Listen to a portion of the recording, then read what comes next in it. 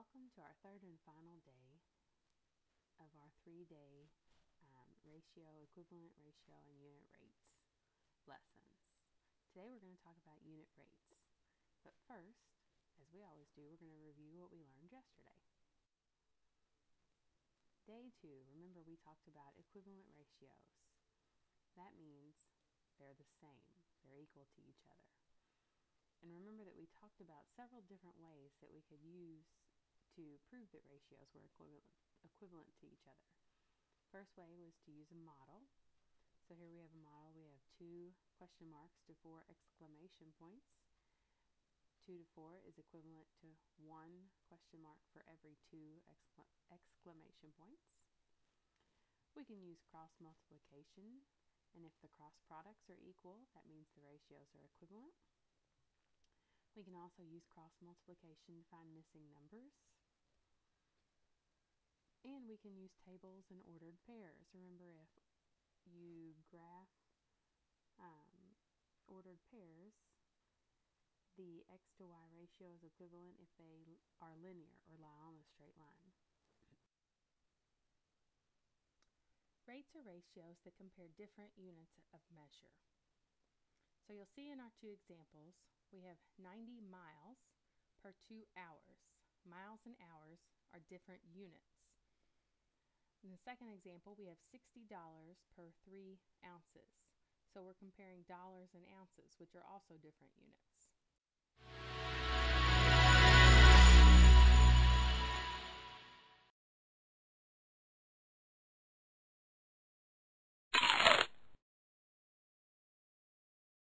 It's Rady, the math cat, that cat who's great with rates. Meow. How much does this fish cost? Fish. The fish costs $3 per pound. That's $6 for every 2 pounds. Thanks, Rady. Turn off the shower, you're wasting water. Okay. She's right. Water flows through that shower head at 3 gallons per minute. You've been showering for 10 minutes. That's 30 gallons of water down the drain. Get out of the shower.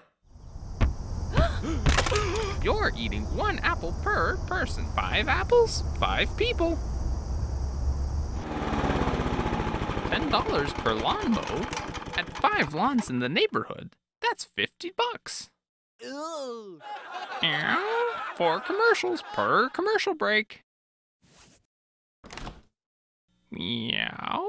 Half a gallon of milk per week. That's 1 gallon of milk every 2 weeks. 2 hours of gameplay per day. That's 14 hours per week. Only 3 windows cleaned per hour? Oh man, we still have 100 miles to go. We'll get there soon. I'm driving 50. Meow. You're not going 50. You're going 50 miles per hour. That means you'll go 100 miles in 2 hours. Is that your cat? It's Rady, the math cat. Ooh. 1 mile marker per mile. We have 2 hours in the car with him. Maybe I'll kick it up to 70. Meow. It's Rady, the math cat, that cat who's great with rates. Meow.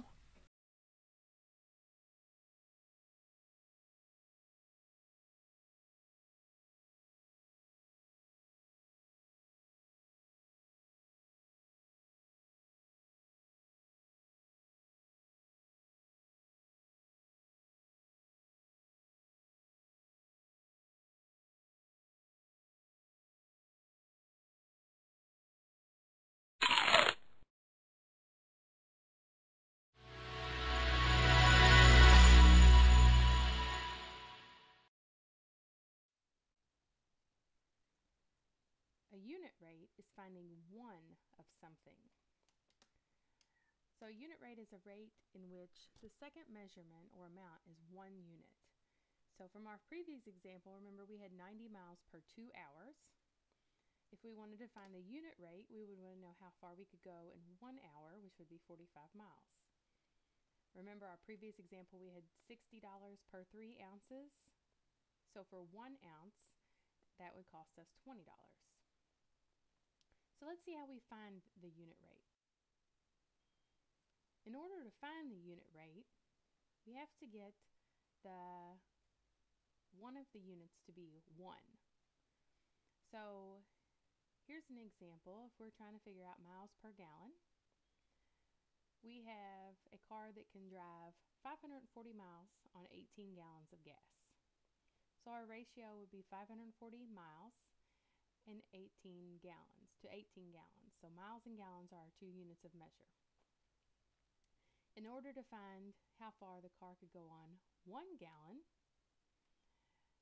we would divide the top and the bottom by 18, and we would get 30 miles to 1 gallon of gas. So if you ever hear your parents talking about, I get 28 miles to the gallon, that's how they figure that out. We can also find unit price. We do this in the exact same way. So the first thing we would do is to write a rate for the 2 units that we want to compare. For example, Mr. Wilson is going to spend $252 to stay 3 nights at the Opryland Hotel. At that rate, how much will he spend for 7 nights? So we need to figure out what rate he is paying to stay 1 night. So we're going to find the unit rate. $252 for 3 nights is equal to $84 for 1 night. So the unit rate is $84 per night. Then we can determine how much he's paying for 7 nights by taking the unit rate for 1 night, which is $84, and multiplying it by the number of nights that he wants to stay. So to stay for a week, it would cost him $588.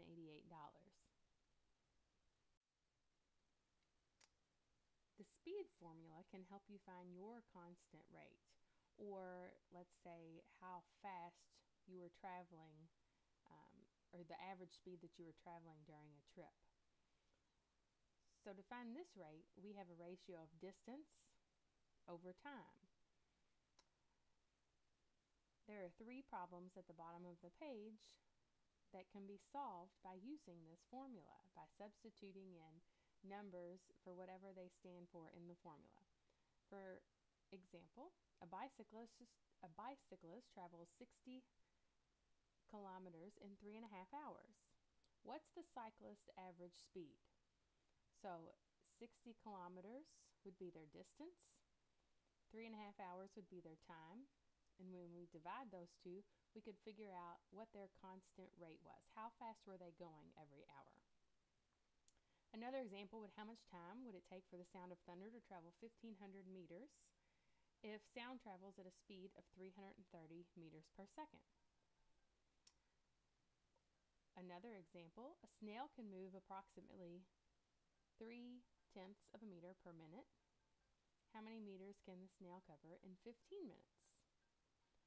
So for this one, it's a little tricky because we know the rate that he's traveling, and we know the time that he's traveling, and we would have to figure out what the distance is.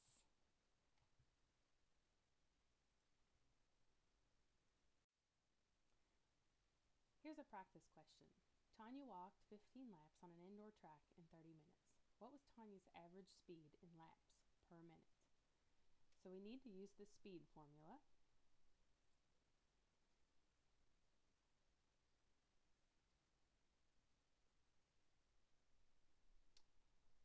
So remember, the formula is rate equals distance over time.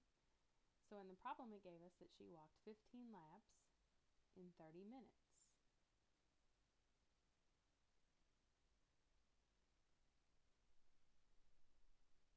So her average speed, or Tanya's rate, was 1 lap every 2 minutes that she walked.